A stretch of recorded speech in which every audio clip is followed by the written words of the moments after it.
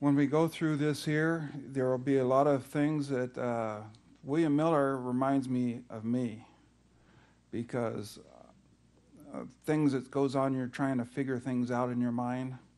Sometimes when I started studying in 1980 and 1982, that's the day I fell in love with Jesus Christ. We have been Adventists clear back to the 1860s. I have talked about that before here. In fact, Randy Brims and I are distant cousins. It's kind of unique. There's three men that have really made a difference in my life. One of them was my father.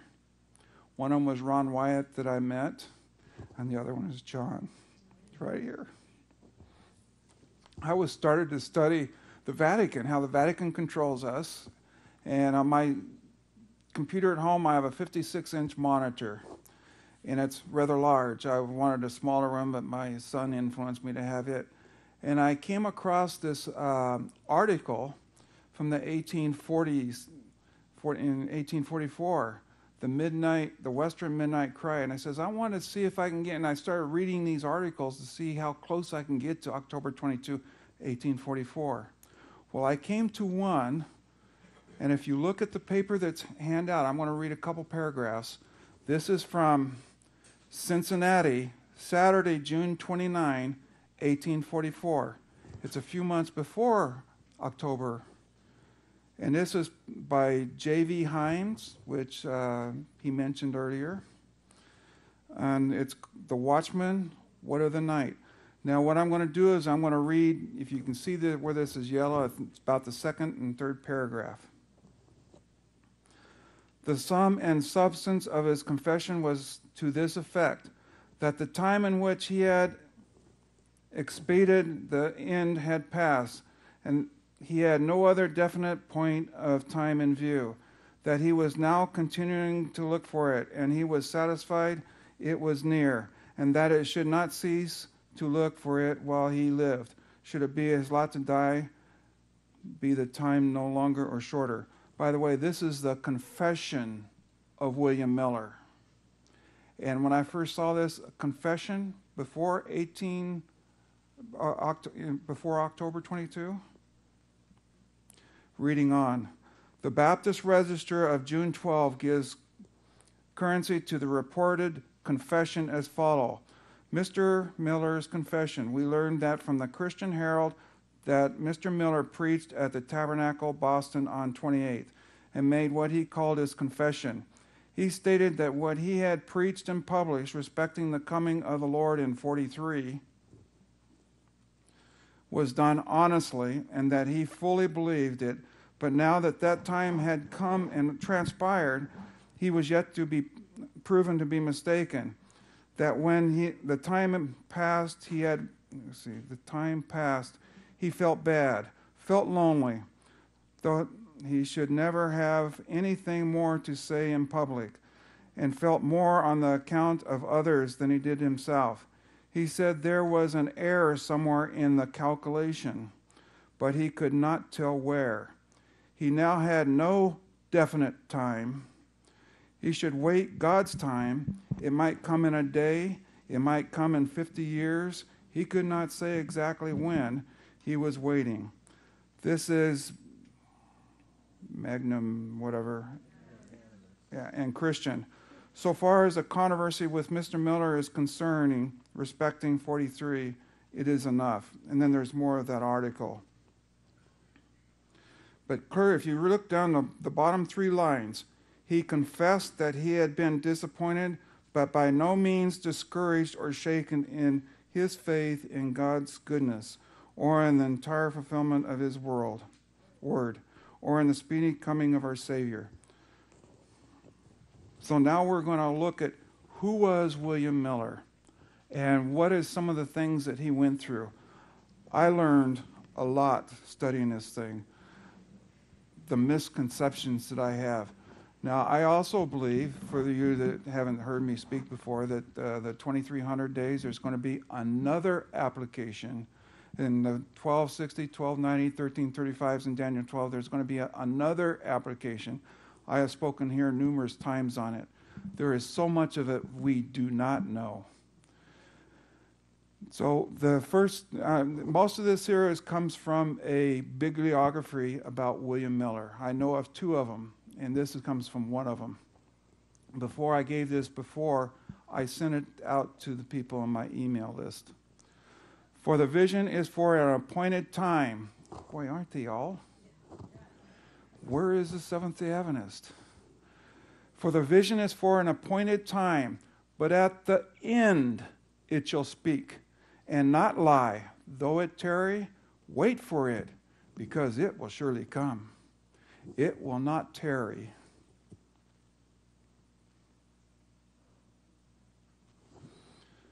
Now, let's go and see about William Miller. He was born in Pittsburgh, Massachusetts, February 15, 1782. His family moved to Lowhampton, New York, when he was very young. So you can see that God raised a new nation, and about the same time, he raised a young man to start this new message. They started approximately the same time. Now, this is a picture of William Miller. Now, the reason I put this up there, I'm an emergency room nurse. I have lived my whole life, seems like, in the emergency room. Before I went to the prison, it was a Hanford community, and I was a charge nurse there. And I spent a lot of time trying to decipher doctors' handwriting. If you look at him, William Miller did not take that class of handwriting. Well, maybe he did to learn how not to, so people couldn't read it. I'm just trying to show you who William Miller is. Now, this bibliography is called The Midnight Cry by Francis D. Nichol. First printing was in December of 1844. A defense of the character and conduct of William Miller and the Millerites who mistakenly believed that the second coming of Christ would take place in the year 1844. And most of the rest of it will be from that book. William grew up in a home that was blessed with poverty. Even candles was needed and was used in very sparing way. William had an unquenchable desire for knowledge. He collected a store of pine knots. I don't know what that is. And bright so you could read. For illumination. When all the family was asleep, he would silently make his way to the fireside, stir the embers, light the pine knot, and begin his reading. One night, his father awakened from slumber and seeing the cabin aglow, thought it was on fire, and he lost sight for his son's ambition and chased Bill to bed, saying, "If you not go to bed, I'll horsewhip you." Now, the reason I put this in, you can see William Miller at a young age, and you can start seeing some of the way he was developed. He kept a diary, and on July 10, it didn't say which year, he started out with the history of my life. I was clearly educated and taught to pray the Lord. The next day it said, Sunday. Grandfather preached at our house from Psalms 23, 4th verse, and from Colossians 3, 1st verse. So you can see from a very young age, he was being taught these things. It's not that way today. It needs to be this way today. Now, there's another bibliography. I didn't think it was as well done. Sylvester Bliss, biography of William in 1853, calls him a scriber general. He wrote a manuscript which opens thus, Mr. Chairman and gentlemen, though I feel myself inadequate to the task, yet I will endeavor to surmount all difficulties and give the society a short dissertation on, one of those words I always have problems with. William Miller was a farmer. Though the manuscript is undated, internal evidence reveals that it was prepared during the presidency of Thomas Jefferson, who was in office from 1801 to 1809. The dissertation was well written. While it might not have been called a literary masterpiece in form or content, It is above the level of many of modern college students' production. So who taught him this stuff? Him and the Holy Spirit. Going over stuff and studying and studying and studying. Now, completely shocked to me, he became a deputy sheriff in 1809. Did anybody ever know that he was a deputy sheriff? In 1810, he was appointed a lieutenant in the militia of the state of Vermont, signed by the governor Jonas, that guy. July 21, 1810.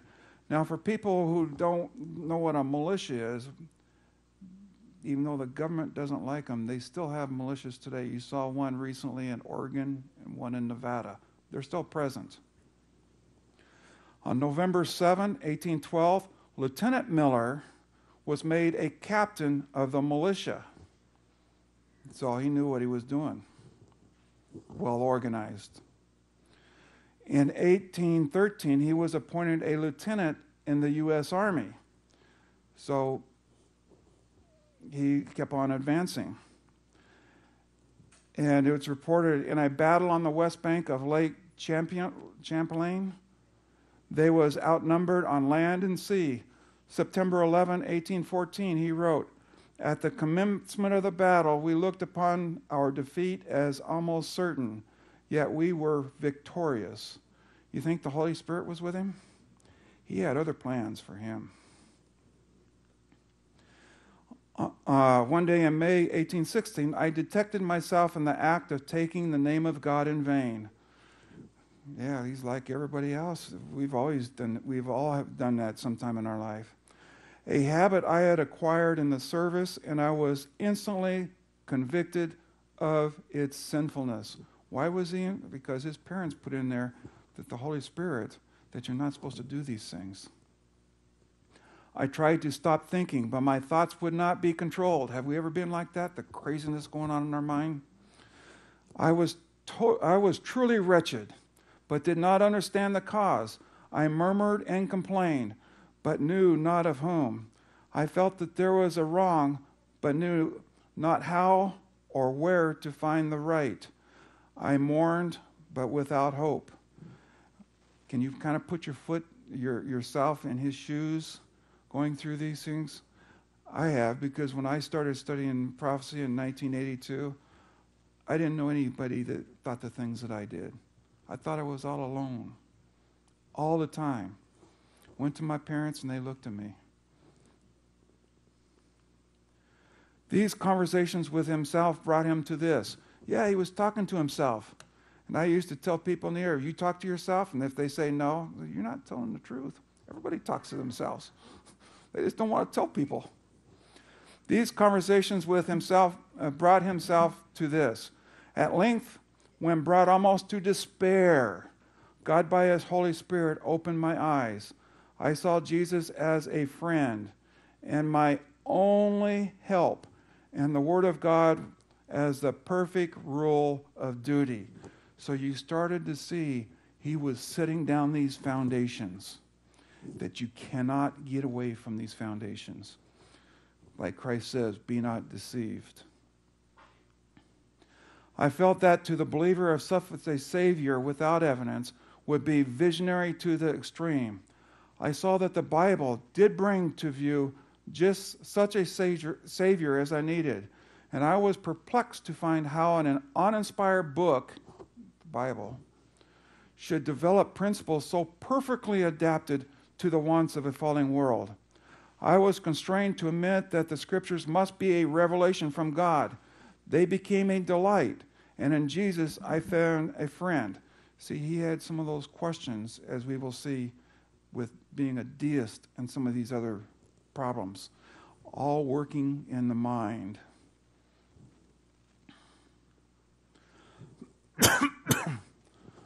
Soon after this, in the fall of 1860, I was conversing with a friend respecting my hope of a glorious eternity through the merits and the intercessions of the Savior. And he asked me how I knew that there was a Savior. Has anybody ever asked you that? Did you answer him? I replied that he was revealed in the Bible. He then asked me how I knew the Bible was true, and advanced my former diastole arguments on the inconsistencies and the mysticisms in which I had claimed it was shrouded. I replied that if the Bible was the Word of God, everything contained therein might be understood, and all its parts be made to harmonize. And I said to him that if he would give me time, I would harmonize all these apparent contradictions to my own satisfaction, or I would be a deist still. He made a promise to his friend, and he made a promise to himself. How many times have we made promises to ourselves that we have not kept? Or our Father. I was thus brought in 1818, at the close of my 2-year study of the Scriptures, to the solemn conclusion that in about 25 years from that time, all the affairs of our present state would be wound up. This would be about 1843. He waited 13 years before he publicly talked about this. Kept it private. When I was studying prophecy back in the 1980s, 1990s, I kept hearing this voice, Keith, you're going to speak in front of people sometime? Yeah, right. I had went through that same. Various difficulties and objections would arise in my mind. See, I'm talking about the mind, the things going on, figuring things out. From time to time, certain texts would occur to me, which seemed to weigh against my conclusions, and I would not present a view to others while any difficulty appeared to militate against it. I therefore continued to study the Bible to see if I could sustain any of these objections. My objections was not merely to remove them, but I was to see if they was valid. That's genius. We all should do that. See both sides. See all sides. Think him through. He wrote that when he was about his business, there was continually ringing in his ears the command, go and tell the world of their danger.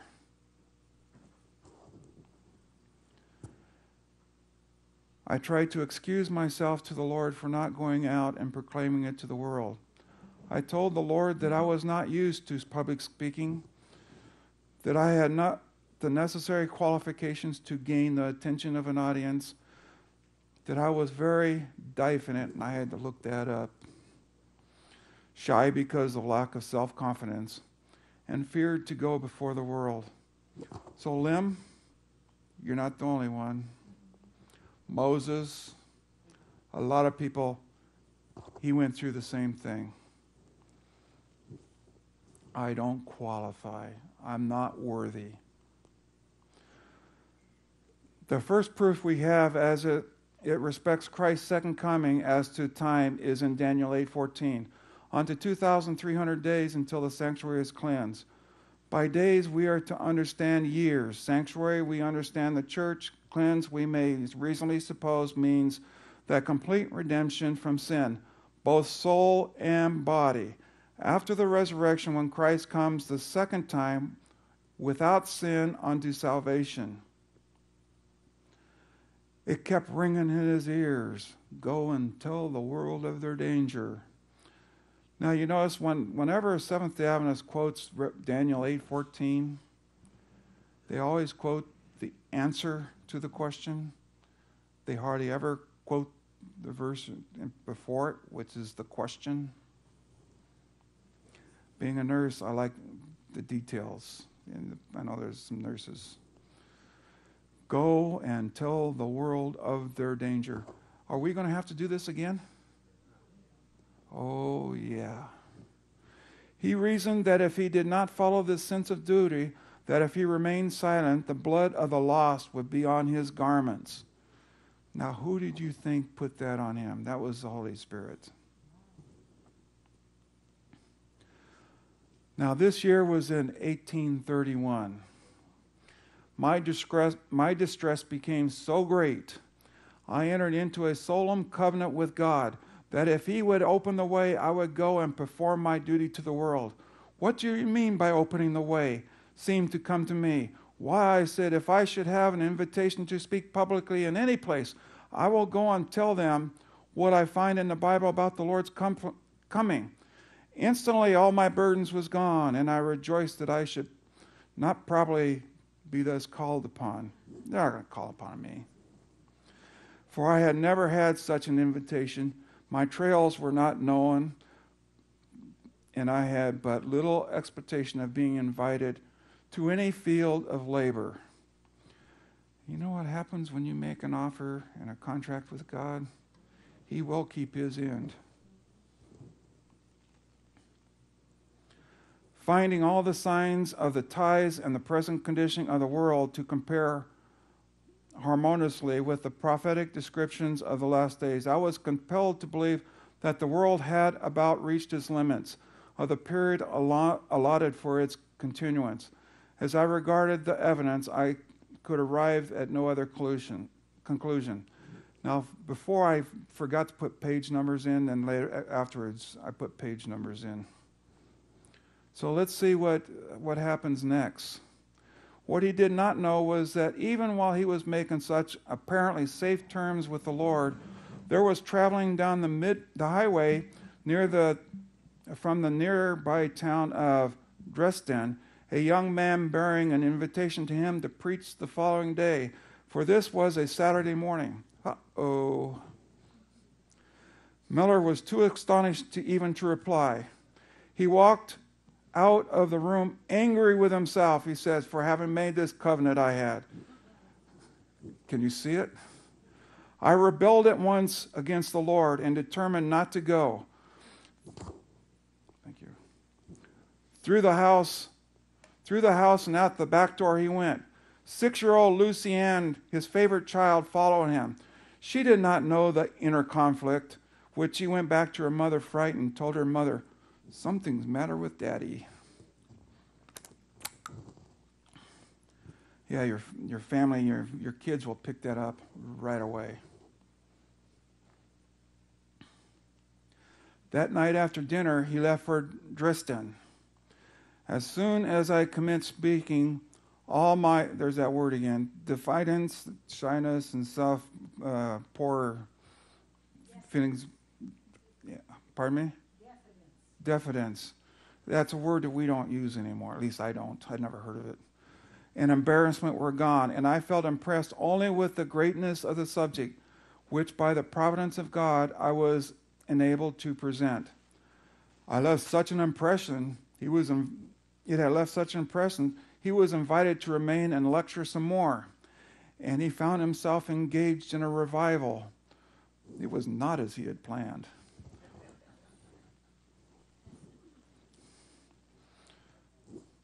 Yeah, we're going to be going through this again.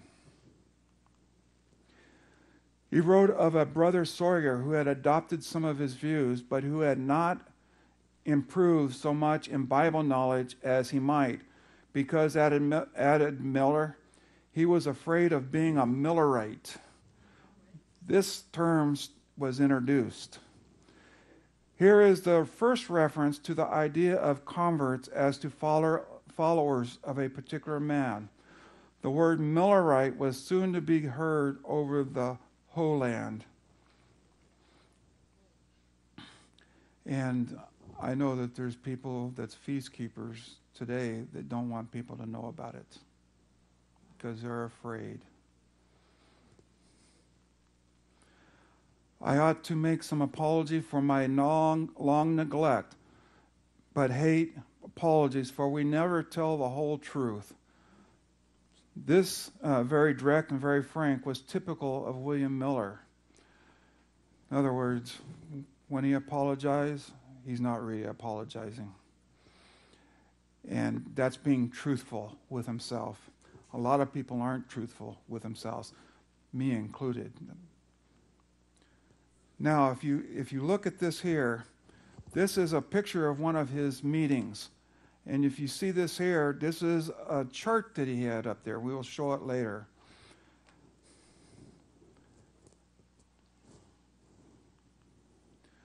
In 1833, Lowhampton, still without a Baptist preacher, and Miller had been called to occupy the pulpit. Here is how he described himself.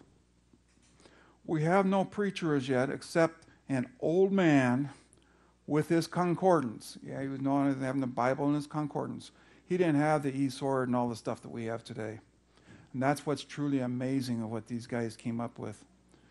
And he was so shunned with his cold, dull, and lifeless performance that has strong doubts whether he will attempt again. But hush, not a word of what I tell you. Send us a minister if you can. In other words, he says, I'm not worthy to be, to do this here.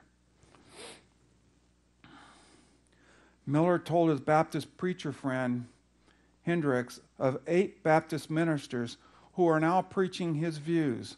He gave the names of each and added, many others believe, but dare not preach it. Boy, I've heard that. On this point, he was very specific, for he named the 10 preachers. Yeah, he was a person that named them. Now, he had some help. Here's some of the people: Joshua Himes, Josiah Litch, William Miller, Charles Fitch, and Joseph Bates. These are some of the leaders that was presenting these things at the time. In the later years of the Millerite movement, and most particularly Miller, came under heavy fire from every kind of critic. Much of the criticism impugnated the personal motives of Miller and his close associates. And some of that was they was getting money for pamphlets and stuff, and they was said that they was using it for their own use and stuff like that. But if you come out and start talking about these things, you're going to get critics. And we haven't even seen the real ones yet. What manner of this man was this William Miller, who could persuade preachers of various denominations to accept his teachings? Preachers are not in the habit of changing their religious views. So it's like John. John puts the seed in there, and the Holy Spirit finishes it. That's what happened with these other preachers. On more than one occasion, Miller had wished that he might begin a paper, but he had never been able to find a man who was willing to run the risk of his reputation of the particular expense in such a publication. Yeah, because people didn't want to be associated with him. He wanted an organ which he might present the truth concerning these false charges. Lots of them. Hardly had he described to Himes the need of a publication for the movement when this born promoter proceeded without a subscriber or any promise of assistance to issue the first number of a publication called The Signs of the Time. This paper was started early in 1840. So when the Signs of the Times started, it wasn't really Signs of the Times, it was to answer critics.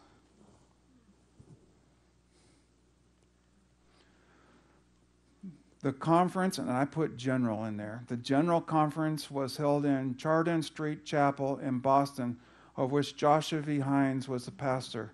Among the presiding officers and committee members of this conference were found the names of such men as Henry Dana Ward, Henry Jones, Hines, Litch, Bates. During the next 2 years, many sessions of the General Conference were held in different cities. In our modern language, we would probably describe it as an interchurch movement. Those who made the call for the first session of the General Conference were very specific, as we noted in announcing that they had no intention to set up a new sect. The subject is the kingdom of heaven is at hand. So they was having these general conferences. This is before there was a Seventh-day Adventist church. I will just state for your edification that for 1 year up to the 1st of October 1840, I traveled 60 miles, preached 627 lectures. Each lecture would average as much as an hour and a half long. Now I want to tell you, 1 year, 600, that's two, he was averaging 2 and 3 lectures a day. He did not have a car. He had a horse and a carriage. Where are us lazy people today compared to what these men did? That's incredible. That's in the bad weather and everything. We need more men like that. William Miller was disturbing Satan's kingdom, and the archenemy sought not only to counteract the effects of the message, but to destroy the messenger himself. This is from Ellen White. As Father Miller made a practical application of Scripture truth to the ears of his hearers, the rage of professed Christians was kindled against him, even as the anger of the Jews was excited against Christ and his apostles. Church members stirred up a baser classes, and upon several occasions, enemies plotted to take his life as he should leave the place of the meeting. But holy angels were in the throng, and one of these, in the form of a man, took the arm of his servant of the Lord and led him to safely from the angry mob. And that's where it's from. Did you know that about Ellen White? About William Miller? God said, let them build a sanctuary that I may dwell among him. John has a sanctuary here. He's here with all of his angels tonight. You better believe it. And this will happen again. Now I'm not sure if this is the same picture, but this is a picture like that William Miller had. And yeah, he carried it around in his carriage wherever he went. One man wrote, "This certifies," and went on to declare that he had heard Miller state in a certain church in the month of May, 1839, that there would not be any more rain on the earth or any marriages after a certain date. Miller responded, "I never predicted there would be no rain on earth at any time or place since I have believed my Bible. For I do solemnly and firmly believe that when Christ comes, he will rain hail, fire, and brimstone on all liars, and will sweep away the refuges and the lies." Now, what do you call that today? Yeah, but that's hate speech. Yeah, we don't have this speech today.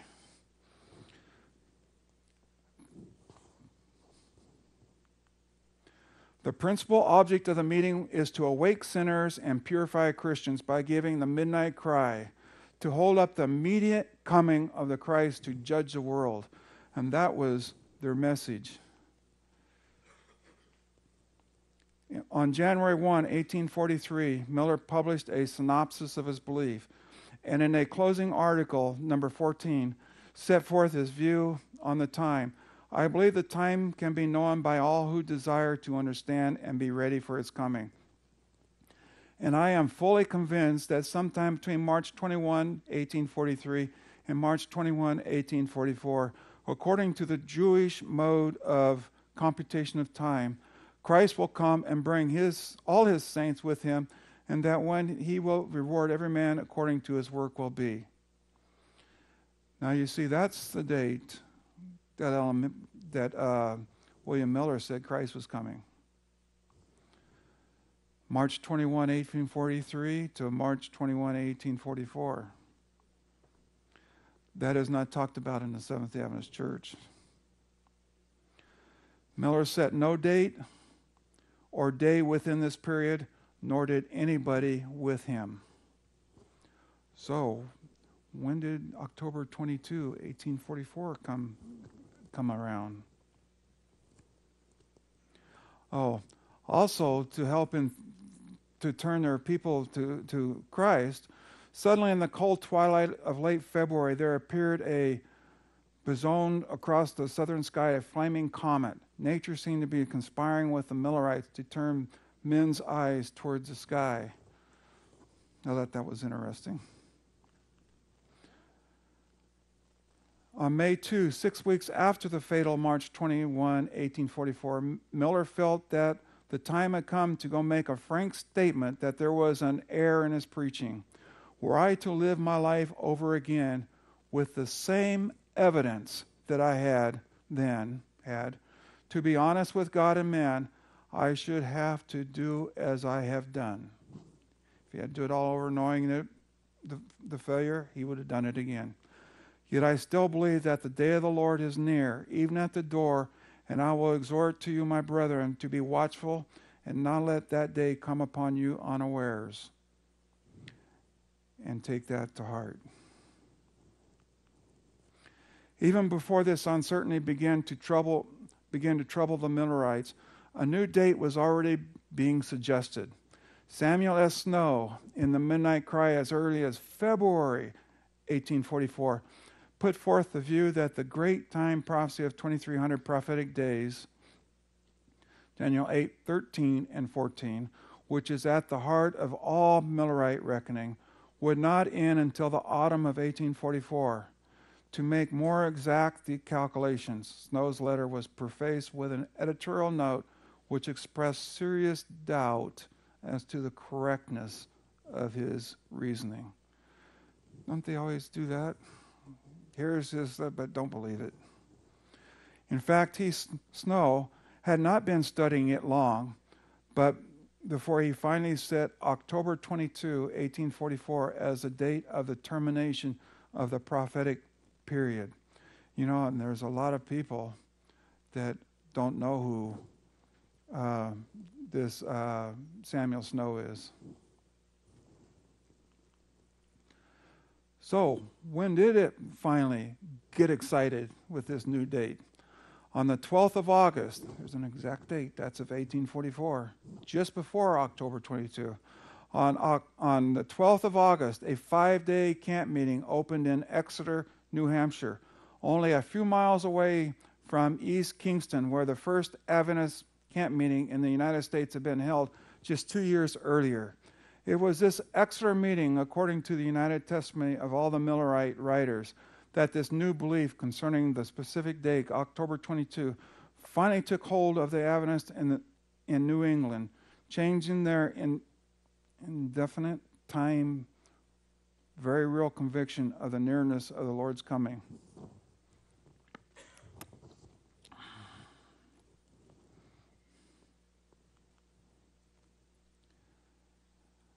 The lectures among the Adventists were the last to embrace. The lecturers, that's the people doing, the people that's running the Millerite movement. The lecturers among the Adventists were the last to embrace the views of the time. And the more prominent ones came into it last of all. It seemed not to be the work of man, but to be brought about in spite of man. Now let's see if that... There was, in that meeting, I didn't put that in there, but there was, wasn't going well. And a middle-aged woman stood up in the middle and talked about Snow. And that's when the people got excited. It wasn't the people doing it. It was the people there from a middle-aged woman. It didn't name who she was. Now, what went on down there? Was it all peace and everything? This is an example. There was a whole bunch of stuff in this big article that talked about this, but this is an example. A New Hampshire paper discussed the Millerites and riots in Philadelphia, stating that the sheriff of the city and county of Philadelphia, with his officers, had gone to the different places of meetings of the Millerite and caused them to desist from any further lectures, as great crowds of persons were attracted by their proceedings, and many were disposed to riots. They threw rocks and stuff, all kinds of stuff that happened to the buildings. It wasn't a pretty picture, but we don't see that when we look back to what happened in the 1840s. From mob scenes and mass meetings in great cities, we turn our eyes now to the quiet spot called Lowhampton. Miller had completed his summer trip west and was once more at home, resting from the arduous labors that had told so heavily on his meager physical resources. He was acquainted with the evidence and arguments on which a rapidly increasing number of believers were relying on for their hope, that Christ would come on October 22. But he had not accepted this view. He was loath to do so. And Dean, this is what was talked about. He always had held that no man could know the day or the hour of the Lord's coming. He had never felt free to be more specific than to foretell it in terms of the... See, he did say a year, but nobody knew the day or the hour. And he never did approve of or accept it. Now, this is from Mrs. White. Jesus and all the heavenly hosts looked with sympathy and love upon those who had with sweet expectation longed to see him whom their souls loved. Angels was hovering around them. That's the group, 18 on October 22. Was hovering around them to sustain them in the hour of their trial. Those who had neglected to receive the heavenly message were left in darkness. Isn't that sad?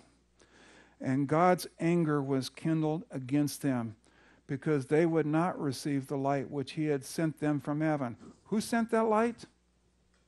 God sent it.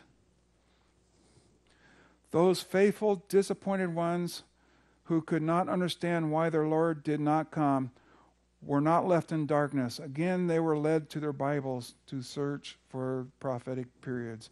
And you kind of know the rest of the history. And here's a text that we started out with.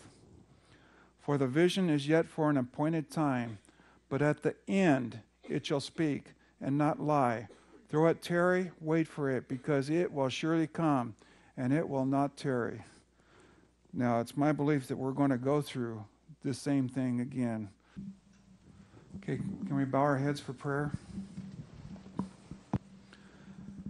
Dear Heavenly Father, thank you so very much for the beginning of this new Sabbath that we have. Guide and help us so that we leave tonight that we can keep it properly. Guide and also the people at the results of all of these calamities that has been happening this last month on this planet. Be with the victims that are hurting, especially in some of those people that have completely lost their homes, don't have any place to stay. Also the people that are very lonely, like you was, Jesus. You said you thought your Father had forsaken you. These people think that everybody has forsaken them. Send your Holy Spirit to be with them and give them comfort. In your name, amen.